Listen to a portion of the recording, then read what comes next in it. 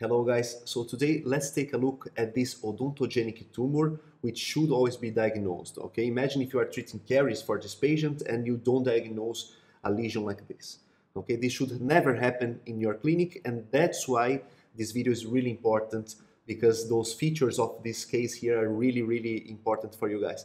So take a look at this. We have this swollen area right here, all right? So there is the swollen area.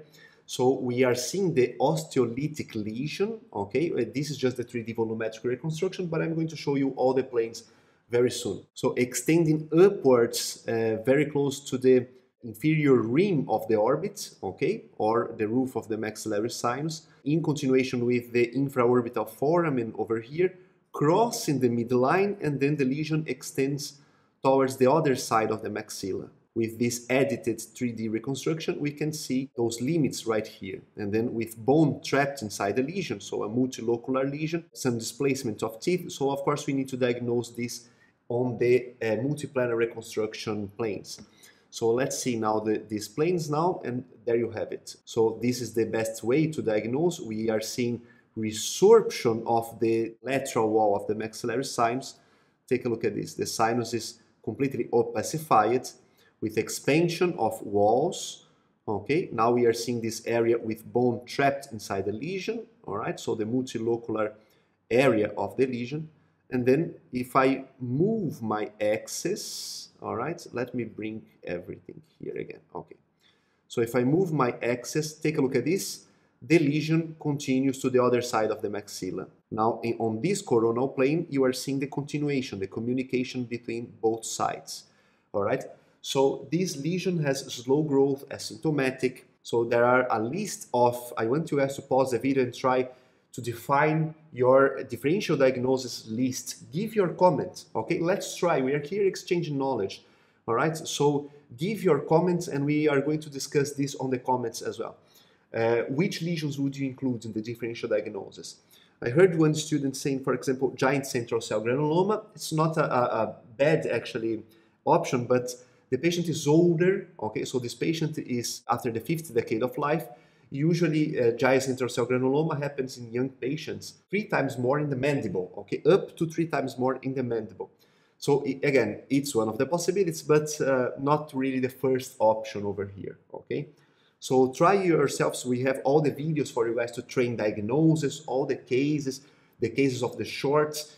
You guys should train, and then you become an expert after training all these videos that we are preparing for you guys here on the channel Understanding Dentistry. You are seeing the expansion of the lesion towards the other side.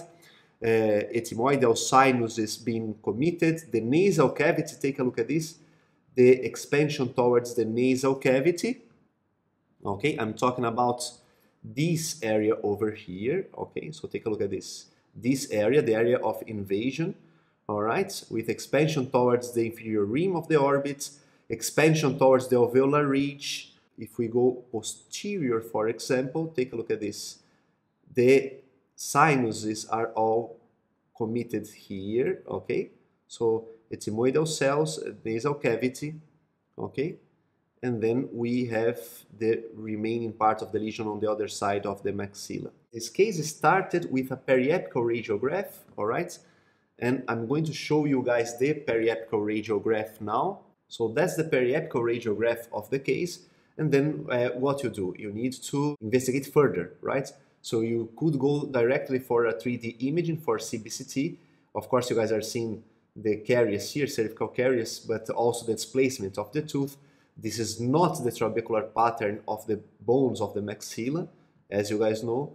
So this could even be an alteration, an acute alteration of the bone, osteomyelitis or something. You don't know because you don't have 3D imaging here, and you are not seeing a very good field of view. So instead, the patient also undertook an OPG. So that's the OPG of the patient. And again, you see the lesion, the limits of the lesion, so the right side of the patient, and then the left expansion. But then again, 2D is not appropriate for you to see, for you to diagnose this lesion properly, right? So that's why the CBCT was taken. And then we also have MRI. Okay, so take a look at this, just to show one quick image of MRI, a T2 weighted image, but it's a specific protocol. And then you guys are seeing Okay, so T2 weighted images, go back to my video of MRI for you guys to review this content. In T2 weighted images, water, inflammation are usually hypersignal, and it's very useful to detect some lesions, right? So you are here seeing the alterations of the lesion, hypersignal alterations, okay, on the coronal plane. So just to show to you guys some MRI images, although the topic of this video, the intention of this video is not to discuss in details those MRI images and how MRI works, because this is actually a very long lecture, okay? So go back to this video first, all right? Okay, so think about the options of differential diagnosis. Try your best to review the content before. Use this as a very nice training exercise, okay? And now at the end of the video, I will tell you guys that there was biopsy and histological confirmation that this was a multicystic ameloblastoma.